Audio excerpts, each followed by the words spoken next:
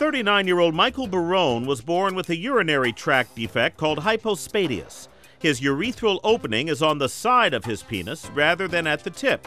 It is fairly uncommon, difficult to treat, and has had a major impact on Barone's life. I play hockey a few times a week. I work out 3 or 4 times a week in the gym, so it's a matter of taking off your clothes. So there's always been this inherent shyness with me. You'll have to change your lifestyle a little bit. You know, you can't go into a urinal and stand up and pee. You'll have to go sit down. After more than 20 unsuccessful surgical procedures, Barone was referred to the chief of urology at the Detroit Medical Center's receiving hospital, Dr. Richard Santucci. Dr. Santucci is a nationally recognized expert in urethra reconstructive surgery.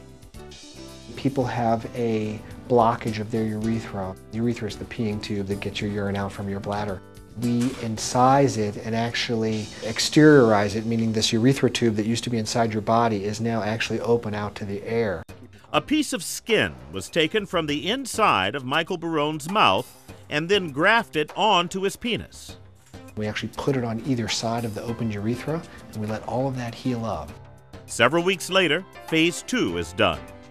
Once it's healed up, then we can roll it back into a normal urethra tube and get the patient back to being more normal again. Michael's previous surgeries had left him with a lot of scar tissue and great difficulty urinating, often requiring him to insert a catheter. Once a week I had to insert that into 4 or 5 inches into my penis. So that wasn't the funnest thing. But a couple of weeks after Dr. Santucci's urethroplasty, Michael Barone was well on his way to a full recovery. Judging by the results of this surgery, I'm fairly confident that I'll never have to go back in and have another surgery. So yes, I would absolutely recommend the surgery to anybody. Dr. Santucci's success with this procedure underscores the beneficial relationship between the Wayne State University School of Medicine and the 9 DMC hospitals. I think that this opportunity to put together the clinical excellence of the hospitals with the intellectual excellence really does allow us an opportunity to really make advantage for our patients. We have to do pretty much a different operation on every patient. We almost never do the same operation twice, and that's gratifying actually to be able to be creative in your work.